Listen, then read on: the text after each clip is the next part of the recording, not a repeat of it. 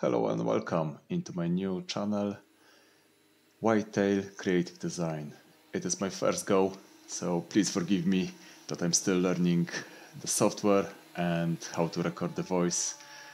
This was my first project that I will be converting this mahogany piece of timber into a shelf that my partner will be using when having a bath, so hopefully she will enjoy it. This is my new logo, Whitetail Creative Design. My name is Jurek, and I would like to have in the near future quite a few videos that hopefully you will enjoy. This is my attempt to cut out the wine slot for the glass, and I made a little cock-up.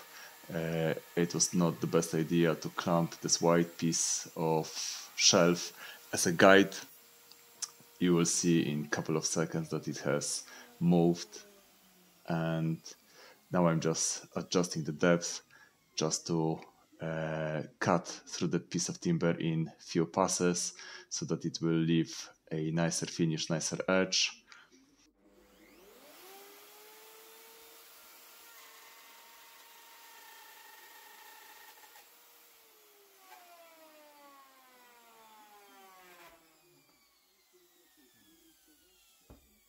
Now we will be able to see that it is worth clamping from both sides. I have made a mess out of it. Luckily, I wanted to have the cutout a little bit wider, so I managed to save the project, and I'm having a second go at making it wider, and hopefully this time will be parallel.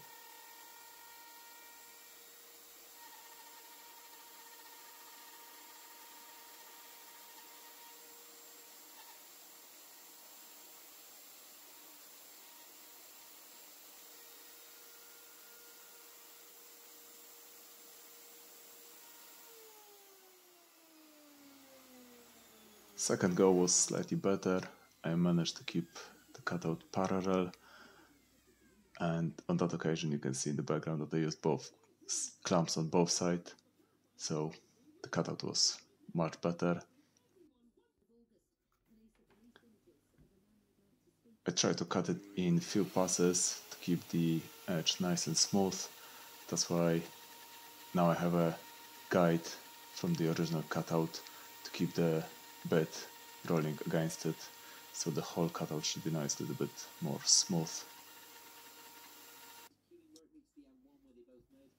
I'm using the double-sided sticky tape to attach those little timber buttons as a guide. Unfortunately, I made a little mistake, and as you can see in a second, I will get a little bit of a kickback, and I managed to cut into the guide, denting my piece of timber. Yep, and you can see it there. Not much you can do about it at this stage, because I wanted to keep a nice spacing of the slots for a Kindle. To be fair, slot number 2 and 3 was a little bit nicer and easier.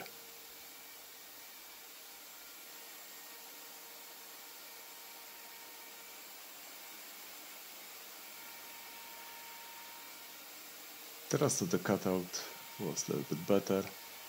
You will see on the next cutout that I used end stops so that the whole cutout will be nicer. Yes, you can still see a little dent. Whoopsie. And now I'm testing how the Kindle will stay in the slot. I don't want it to be bang on vertical. I just wanted the Kindle to be able to lean back so that it will be nicer and easier to read. All the other slots will be a little bit different width so that the Kindle could be slightly aligned in a different way, so it will be hopefully easier to read when in the bath.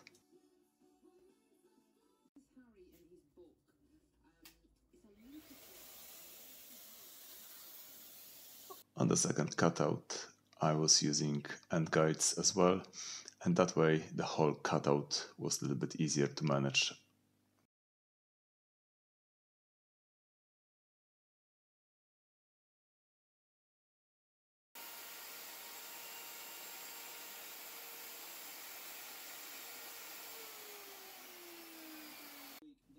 change of the router bit to round off edge and end of the slot so that the wine glass will nicely be positioned and will not rock too much.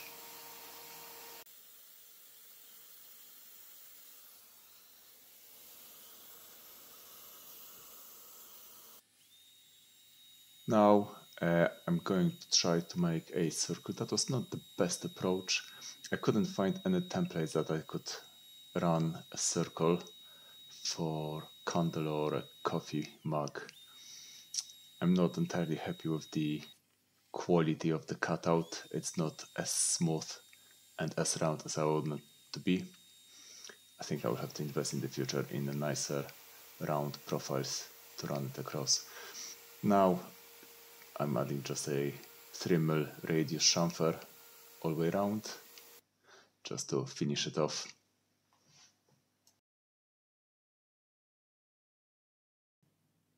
And a bit of sanding. Who doesn't love sanding? I hate it, but hey ho.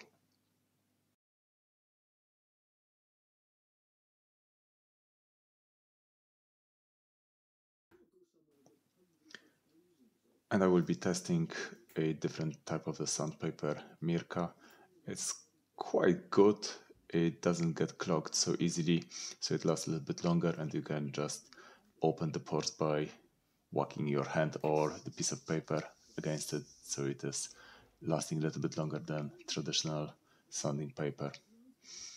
I will speed this one up to save you a few seconds of your life.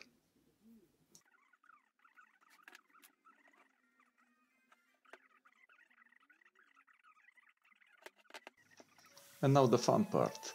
I really enjoy using Rubio monocoat. You have to mix this one in line with the guidance. I use quite small quantities of it, hence I use the syringe to use the correct mix of the hardener versus the original product.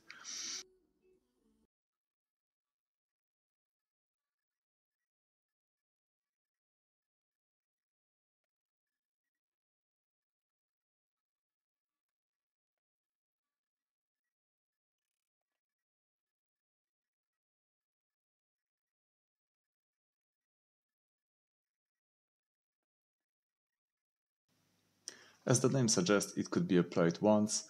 However, I do like to apply one coat, leave it to dry, and then on the next day apply a second coat, and this gives a really nice deep finish. As you can see on the photographs, it's just bringing up all the character of the wood. Thank you for watching my first video. Hopefully you enjoyed. Feedback and comments welcome. See you soon. Thank you.